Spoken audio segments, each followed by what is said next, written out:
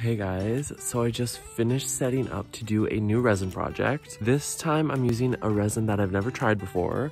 It's called Smart Resin. The only reason I got this brand was because it was the only one I found available at my closest Michael's. It was the only one I could see on their online store, and we have to order online first before we pick it up. That's the only reason I got this one. I'm excited to try it, to get to know a new one. It's an epoxy resin that actually takes 72 hours to cure, so I'm gonna give it a shot today, maybe get a few layers done, because it's meant to be worked in very thin layers. We're gonna try a bunch of different things, an array of things just to test this resin. It was kind of cheap, so I feel like I'm gonna have to be very careful with it to avoid any air bubbles and whatever other problems can come along the way, but let's figure this out together. I have all of my stuff set up. So I have these two, part A and part B, sitting in hot water so they can liquefy really good. And we're kind of going back to basics. These were the first molds that I ever purchased from the craft store to do resin with. Maybe make a few little simple ones. I just want to see the clarity and the air bubbles of this resin before we use it on something big. I've got my mask and my goggles here. First things first, I get my gloves and my goggles and my mask on, and then I get out all the materials I think I may want to use before I stir my resin together.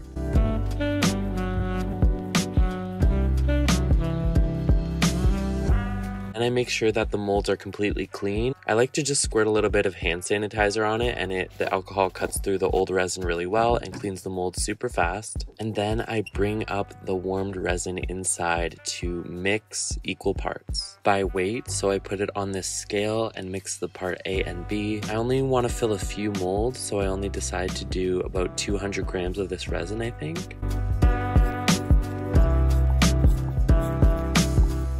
So the instructions for these two resin parts doesn't tell me to heat it up in water, but I do that for all my other resins and it's really helpful. Then it also says to stir this for a minimum of 5 minutes, which is a lot longer than most of my resins, or until it's clear. So I'm just gonna slowly stir, try not to create any air bubbles.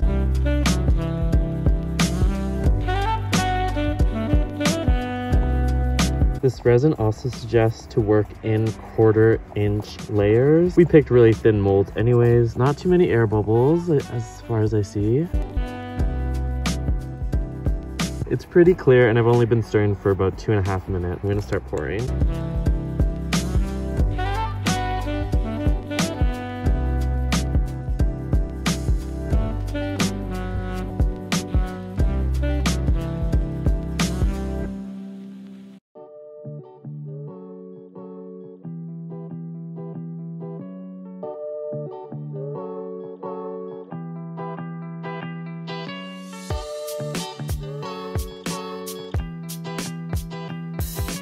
Since this resin had an extra long curing time, I figured I might have a little bit of extra working time.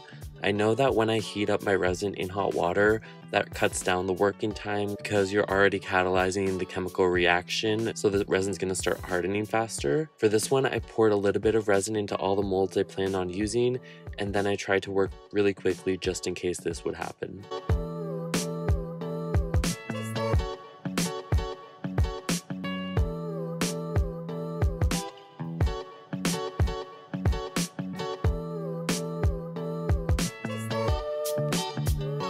And even in this case, I was cutting it close. The resin started to gel up for sure before I was completely done with it, but I managed to use all the resin and add flowers to all the molds. I've definitely wasted resin in the past just from not being able to work fast enough.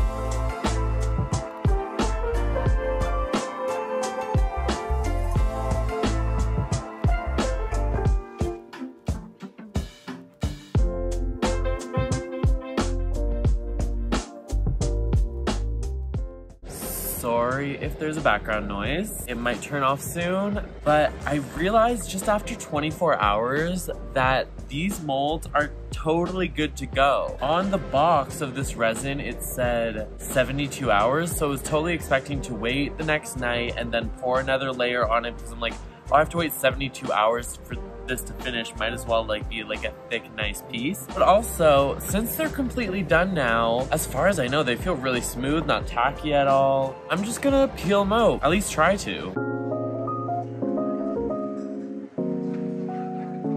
We can really tell by these ones, these really thin bookmarks, to see how cured it is and how much more cured it will become by bending it. Let me just open this one up.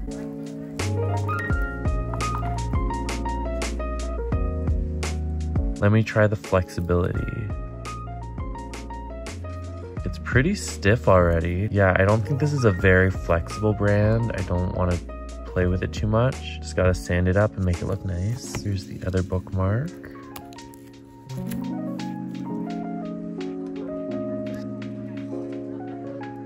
There was definitely a slope on the table that I was working on, which is why they turned out kind of like this, but that's all right. Let's get these ones out.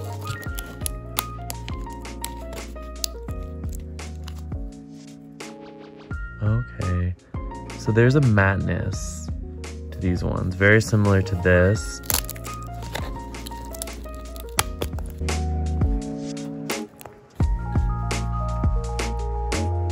A little blue one.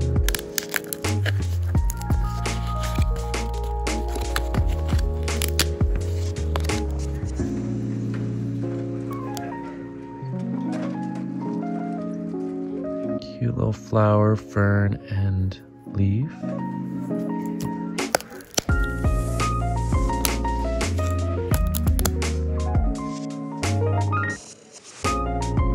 This is so colorful. And then these little hands. This one I didn't finish. I might add more to it later. I just had a little bit of extra resin, but some poured over, so let's just pull them all out at once. So satisfying.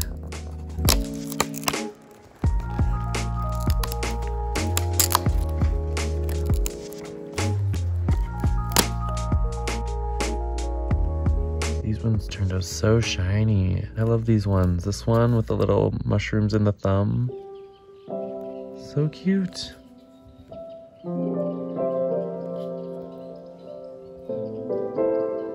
So there's a lot of sanding to do, but I'm really happy with how they all turned out. The clarity in this resin is really nice. Very few air bubbles. And I feel like if I paid a little bit more attention, I could have picked some more of those out.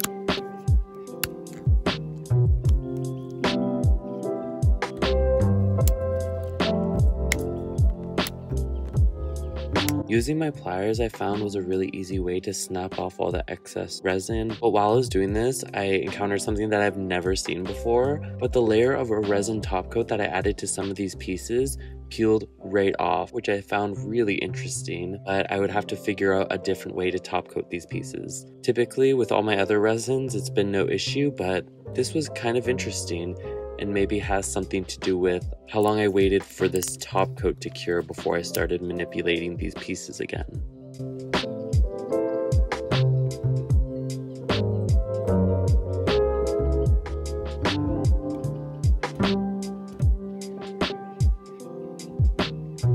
I used my Dremel to sand down the edges of the bookmarks and the pendants. This resin is a lot harder than most of the resin I use. It has more of a crack when you break it instead of bending. And when I hold this resin, it feels a little bit lower quality than what I usually work with. There's a lightness to it and kind of a general lower quality, which makes sense because this resin was a little bit cheaper. This one is the one that I peeled the top layer off. You can see that. I still think it's a really pretty piece in there, so I'm going to try to save it with something different. Mod Podge gloss.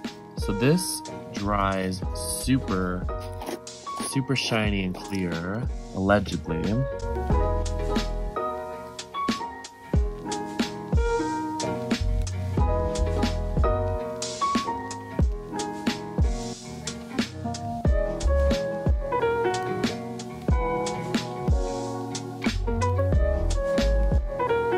When I snap, this will be glossy and clear.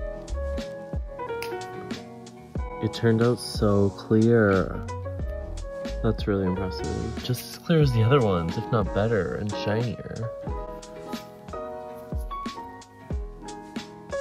Cool. And I'm going to include links to all the materials and tools I use in this video and on my resin projects in the description below, so you can check those out if you feel like it. I don't think the Craftsmart brand is really known for resin, but I thought this turned out pretty good. Not too many micro air bubbles appeared. It has a great clarity and shine. It definitely has its little quirks, but I've learned a little bit from this project. I think I'll try it on a few more things in the future, at least until I use this batch up. So thanks for watching me try out this new resin, and I would totally appreciate a subscribe and a like on this video. Have a good one.